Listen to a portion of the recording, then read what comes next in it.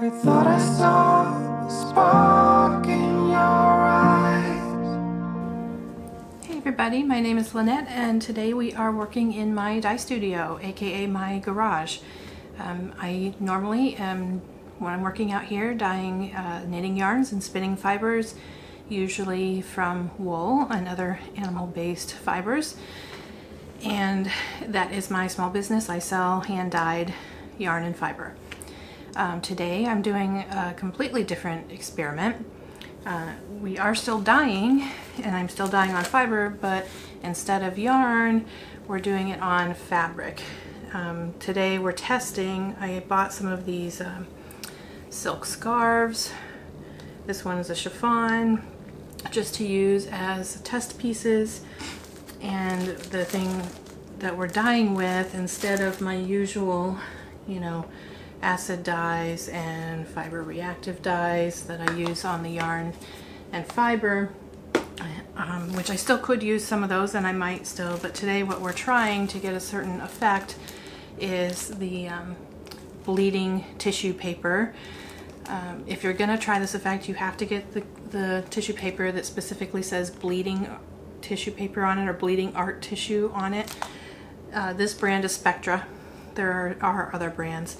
I bought these from Dharma Trading Company, and they have a few different sets. This particular one says assorted colors, 20 assorted colors, and this one has a black and a brown in it. And then they also have different sets that have warm colors, cool colors, etc. I bought them all because I wasn't sure what to expect with these. And what we're basically trying to achieve here with these is to accomplish sort of a watercolor rainbow effect over a sheer fabric. And the reason for these experiments is, one, it's fun to experiment with new things, and I love color. It's literally my business to play with color and put different colors together. But in this particular case, it is not business at all. My youngest daughter is engaged to be married next summer, and she has always been in love with rainbows since she was very young, and she wants to incorporate pastel rainbow colors into her wedding. One of the things that she wants to do is to be able to have a sheer overlay, like an overskirt over the bottom part of her wedding dress that is pastel rainbow, kind of watercolory effect. So this is what I am experimenting with in this video. So this video is not really a tutorial because we're still learning about this here. I don't know yet. I haven't experimented enough to know what the best methods are to get different effects. By the time I get through all of the experiments, I'm sure I will have a much better idea. But I just kind of wanted to show the process and tell you what I'm doing here. This has been pre-soaked in, well, we washed it first with a textile detergent, and to get out any, surface oils or anything from handling in the factory or anything from your own hands, just so it doesn't cause a resist of any kind. And then we pre-soaked it in water with some vinegar. And then we have a spray bottle here that we filled half with water and half with vinegar, and we're going to use this to wet the tissue as I'm applying it over the top, and then also afterwards to kind of help move the colors around, try to blend them a little bit. We've laid it out flat, and now I'm just going to start kind of randomly applying some of the tissue papers. Now we chose to tear the tissue papers into pieces. You can cut them. You can also pre-order. If you order this tissue online, you can pre-order it in cut pieces. They have squares and hexagons and circles, I think I've seen. So if you don't care about having sharp edges, you might even want to design that way on purpose, then you can certainly order the pre-cut pieces, and you can obviously use scissors and cut the tissue yourself. We decided, since we were going to be blending edges anyway, to just go ahead and tear it into pieces. We didn't really pay a whole lot of attention to making certain shapes or anything. Just kind of tore it into pieces that are like, you know, hand-sized or about that. Maybe some a little larger, some a little smaller. And we're just going to lay them onto the wet silk. And because the silk is wet, they'll stick a little bit. But in order to release the dye from the tissue, you really need to get it wet. So usually we'll apply a couple pieces and then spray it a little bit, and you'll see pretty quickly that the dye starts to come out of the tissue and transfer to the fabric. In this particular case, I am specifically experimenting with some of the very lightest colors because of our last experiments. We used darker colors, and they really are a little bit too vibrant for what we're going for. So we're trying some of the lighter colors to see if they'll transfer enough dye to make a pastel color, or if we have to try another method yet. So we're using like the yellow and the lightest color pink and the lightest color orange, the lightest color green, and in some cases I'm doubling or tripling even the layers because I'm just not sure if they're going to show because they're so light. And in some cases I'm layering different colors together, like the orange. We'd really rather have kind of a peach color, so I'm kind of putting an orange like over a pink and hoping that maybe that makes it a little more peachy. So we'll see what we come out with. So you do want to work in a space where you can get things wet. It doesn't matter if you have some dripping dye somewhere, you can clean it up and it'll be okay. And I also have aprons that I use in my dye practice that I try to remember to put on when I'm working with dye. I don't always remember. And you're going to want gloves on your hands for sure, because they will stain your hands. It'll come off after you wash them a few times. It's probably not going to hurt you that much, but just in general, especially if you end up doing this a lot, then you should definitely keep the dye off of your hands. And also because you don't want to transfer it accidentally to something that's not dyed.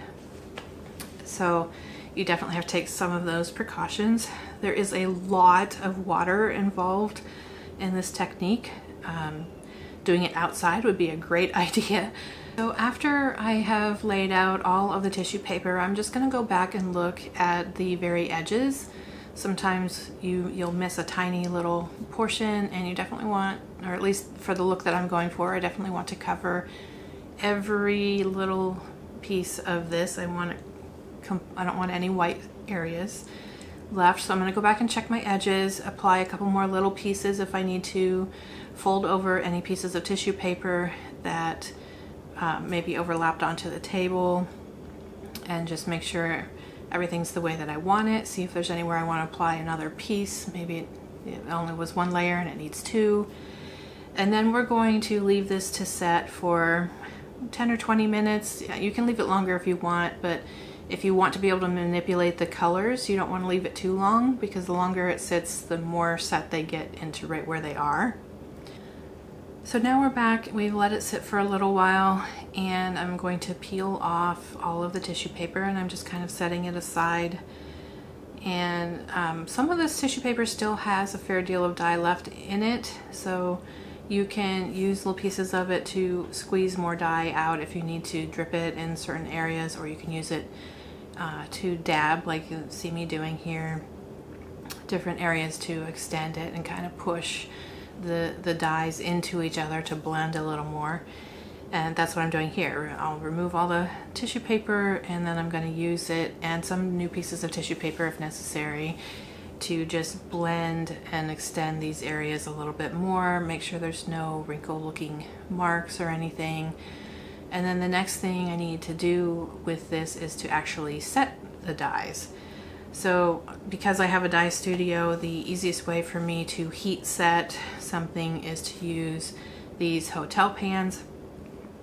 These are usually used in restaurants to cook large quantities of food, and I'm going to put them in my tabletop steamers to set the dyes.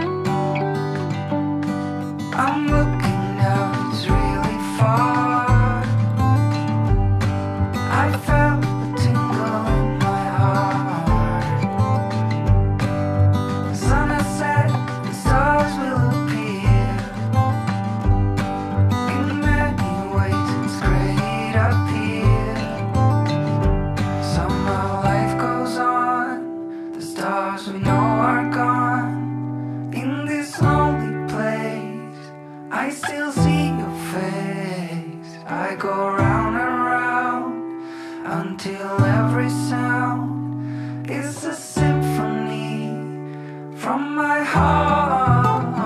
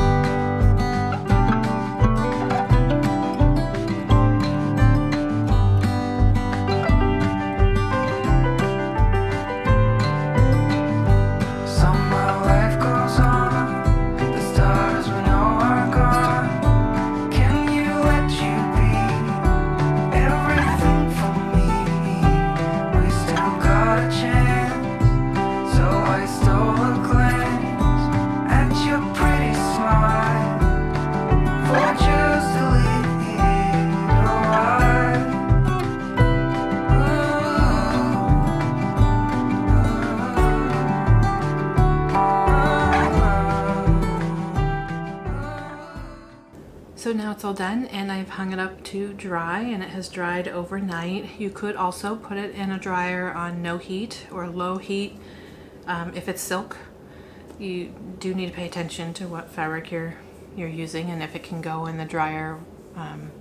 If you have wool, you're not going to want to do that because agitation and heat can cause it to felt and shrink and the fibers to kind of all bind up together, and unless that's what you're going for, and that's another video, then that's not what you want. So in this case, it doesn't have to go through the dryer, so unless you're in a hurry, you can just hang it to dry.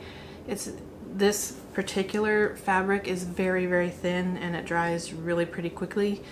You don't even need overnight. It's, I don't know, maybe a couple of hours. It's dry, maybe not even that long. But I did let this one sit overnight, and so let's see what the result is.